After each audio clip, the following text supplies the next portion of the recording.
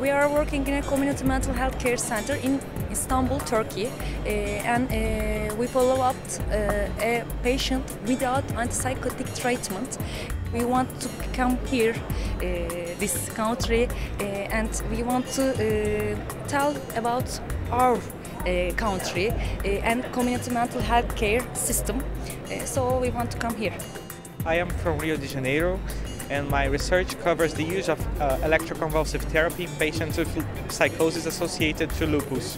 It's a very good conference. I come here every year since 2009 to meet research leaders in my field of work in psychiatry. I'm very fond of body dysmorphic disorder and eating disorders, so I come here to see what the leaders in these fields are doing. I'm coming from Sweden, from Gothenburg, and I'm working at an outpatient clinic with patients with psychosis. And I'm here for me and my colleague Katarinas poster. It's a big conference, and we had the opportunity to came here, and it was a great pleasure for us. I'm a medical doctor from Copenhagen, Denmark. I'm doing research about illness anxiety disorder, which we want to call severe health anxiety.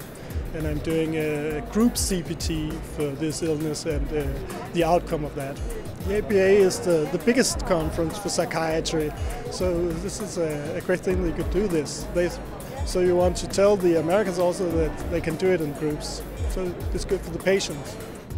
I'm from Republic of Korea, Seoul, and my research is basically about possible cultural effects on the occurrence of somatic symptoms in subjectively resilient depressed patients.